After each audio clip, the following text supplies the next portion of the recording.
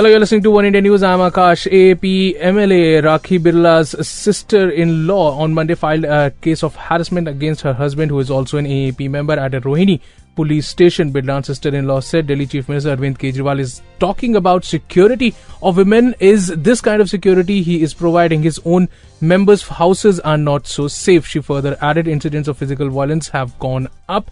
I filed a case because I can't take it anymore. The details, however, for the case are not yet known. Earlier, the young MLA from Mangolpuri in the Northwest District was in the middle of controversy involving a brand new Scorpio which was gifted to her on her birthday. Bidlan, who celebrated her birthday on Wednesday, also got involved in a brawl with some locals who landed at her birthday party venue to protest police inaction in a murder case. The Aadmi party has got into defensive mode and is claiming that the car was not gifted to Bidla.